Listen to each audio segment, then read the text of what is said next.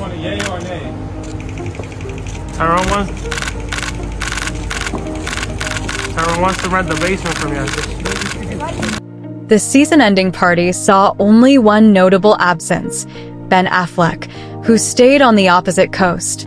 Meanwhile, Jennifer Lopez celebrated her 55th birthday with a lavish Bridgerton-themed party in the Hamptons on July 20th. Welcome, viewers, to my channel.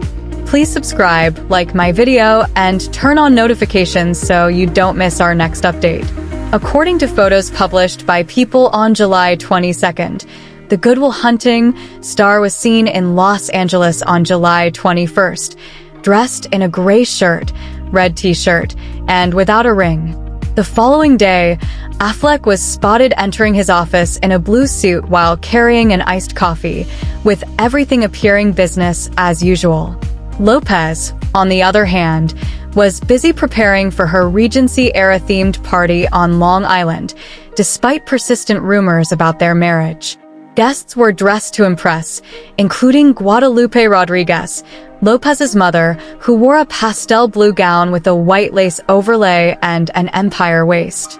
Lopez's birthday celebration came just a few days after she and Affleck, who married in 2022, marked their second wedding anniversary privately, with neither acknowledging the milestone publicly. Lopez, who shares twins Emma and Max, both 16, with ex-husband Mark Anthony, spent the day at Hampton Beach wearing her wedding ring. Meanwhile, in Los Angeles, Affleck, who shares Violet, Serafina, and Samuel with ex-wife Jennifer Garner, was busy at work, iced coffee in hand.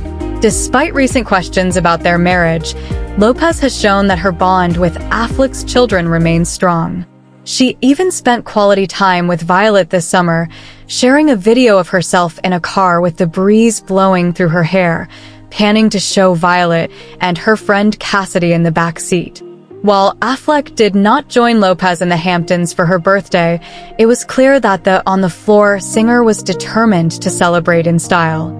She hosted a Bridgerton-themed party and a pre-birthday lunch at Arthur and Sons in Bridgehampton. A source revealed that although Lopez hoped Affleck would show up, she knew better.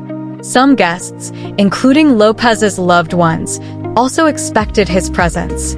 Even though Affleck couldn't join the celebrations in New York, Lopez remained positive and focused on the good things in her life.